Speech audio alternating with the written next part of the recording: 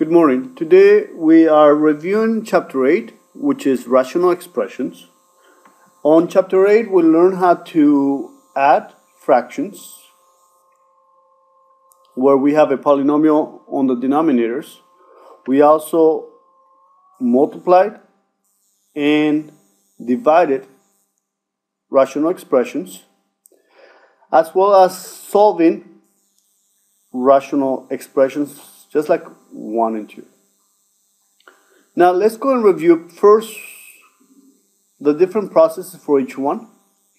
Now remember that whenever we are multiplying, we just want to be able to factor the numerator and the denominator, factor the numerator and the denominator, and see what cancels. On a division, we want to be able to take the reciprocal of the second fraction to change it to multiplication, and then it will be exactly the same process. So on multiplication division, we just want to be able to factor everything and then see what cancels.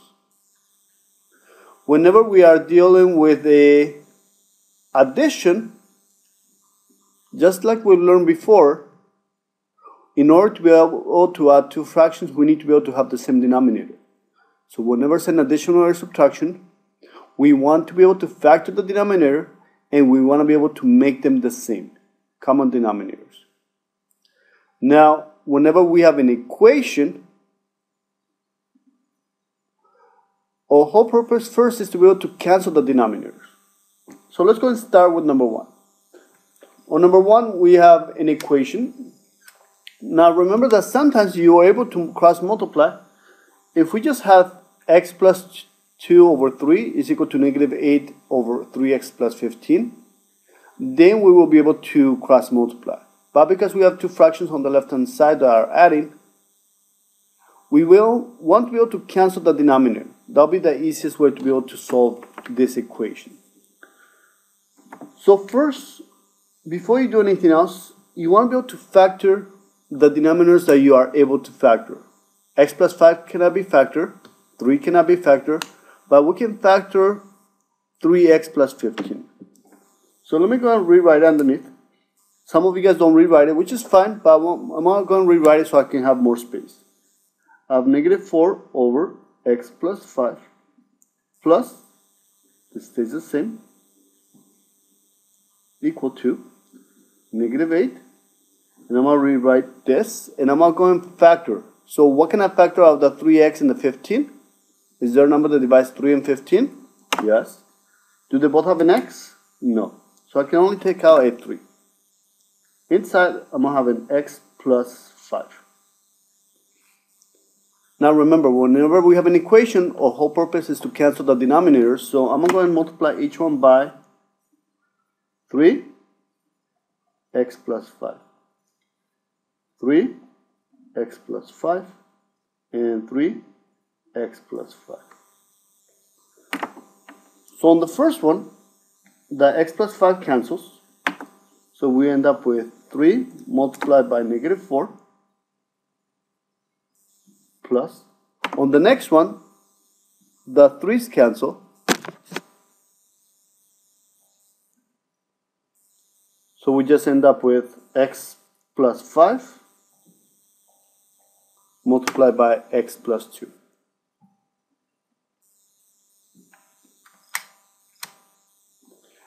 And on the last one, the 3's cancel, and also the x plus 5 cancel. So they both cancel. Now, if you guys notice, all of the denominators cancel. If you are left with the denominator, you know that you did something wrong. You need to be able to go back and say, okay, what else do I need to multiply so I can cancel the denominators? Now from here, we just have an equation. We want to be able to simplify. So it gives me 3 times negative 4 is negative 12. I'm not going to use my destroy property to multiply this out. Distribute the x, distribute the 5. X times x will give me x squared. X times 2 will give me plus 2x. 5 times x will give me plus 5x. 5 times 2 will give me positive 10.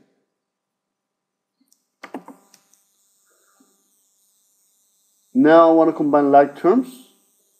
I'll combine those two numbers, and I'm going to combine those two. So I end up with x squared 2x plus 5x will give me 7x.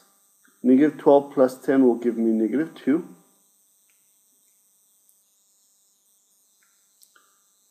Now I still have a quadratic equation. I want to be able to make it equal to 0 to see if I can factor it. So let's go and move the 8 to the left. It becomes a positive 8. X squared plus 7x plus 6 is equal to 0. Now, if by any chance I'm not able to factor it, then I'm going to have to be forced to use the quadratic formula. I cannot complete the square because this is odd. But lucky for us, we can factor it. So x and x factors of 6 will be positive 6 and positive 1. It gives me, that's correct. Now I can use my zero product property. It will be x plus 6 equal to 0, x plus 1 equal to 0. And I just solve it. So move the 6 to the right becomes a negative 6. Move the 1 to the right becomes a negative 1. Now remember that we do have restrictions. We want to be able to find the restrictions. If I plug in a negative 6 in here, the denominator cannot be 0.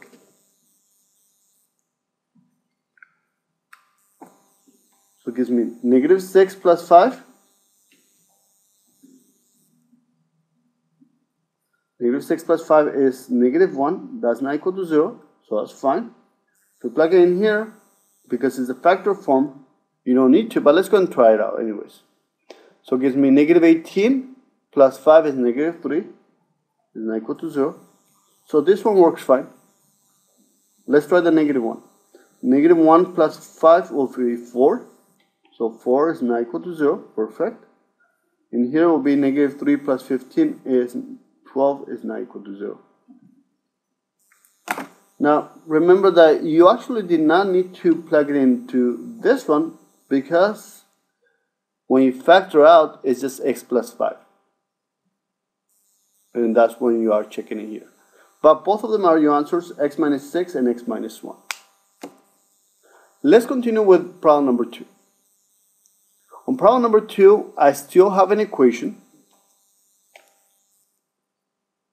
I want to be able to factor the denominator, same thing that we did with number 1.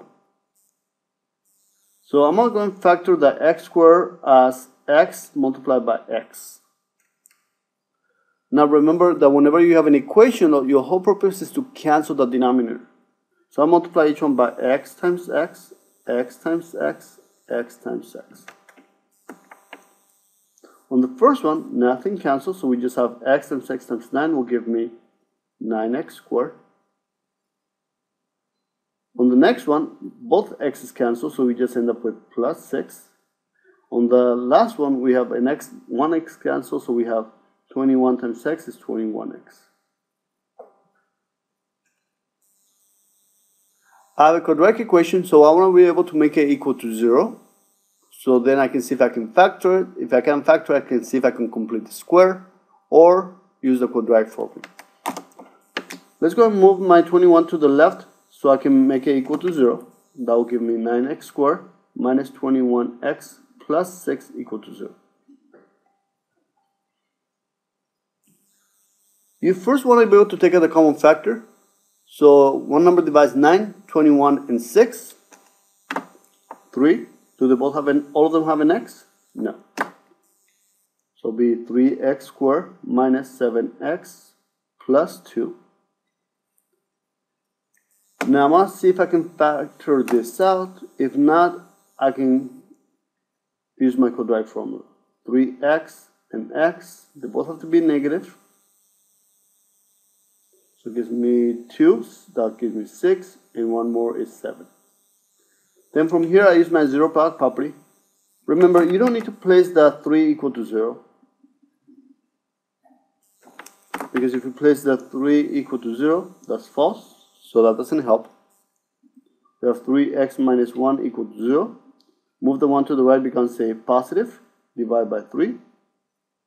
So x is equal to 1 over 3. X minus 2 equal to 0. Move the 2 to the right becomes a positive. Now, which are the only restrictions that we have?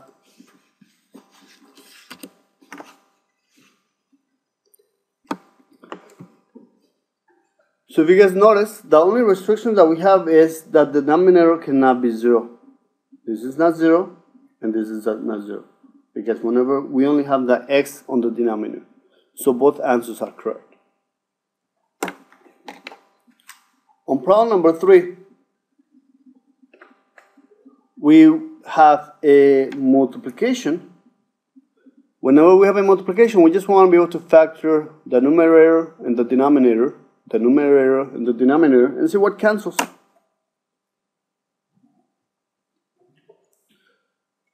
Is there a number that divides 1, 6, and 27? No. Do they all have an x? No. Nothing to take out.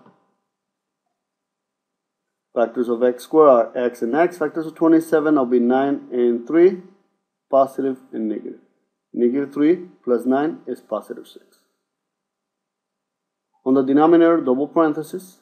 Factors of 5x squared are 5x and x. Factors of 9 are 3 and 3, 9 and 1. This is a positive, so they both have to have the same sign. In this case, they're both negative. And 3 and 3. That gives you 15 minus 3 is negative 18. Remember that whenever your first number is negative, you want to take out a negative number. Let's go and take out the common factor. Is there a number that divides 15 and 9? Yes. 3. Let's take out a negative number. Do they both have an x? Yes. Inside, 3x times 5x will give us negative 15x squared. And negative 3x minus 3 will give you positive 9x. On the denominator, we have 5x minus 2. So the 5x minus 3 cancels. The x minus 3 cancels. And that's about it.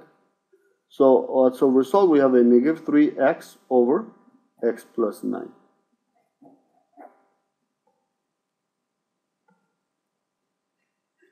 Let's continue with problem number 4.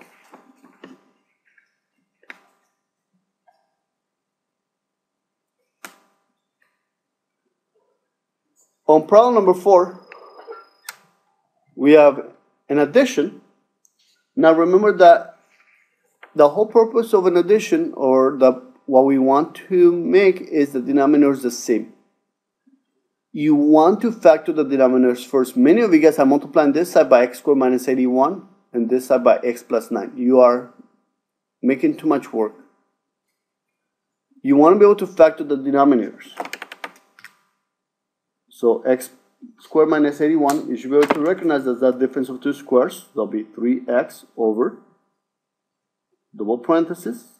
Factors of x squared are x and x, negative 9 and positive 9, plus 8 over x plus 9. We want to be able to make the denominators the same. So on the right hand side, I need an x minus 9, and we're going to do on the numerator and the denominator as well. Use my distributive property to simplify. So 3x over x minus 9, x plus 9, plus 8x minus 72 over x minus 9, x plus 9. Now that we have the same denominator, I can combine like terms and add the fractions. That'll give me 11x minus 72 over x minus 9, x plus 9.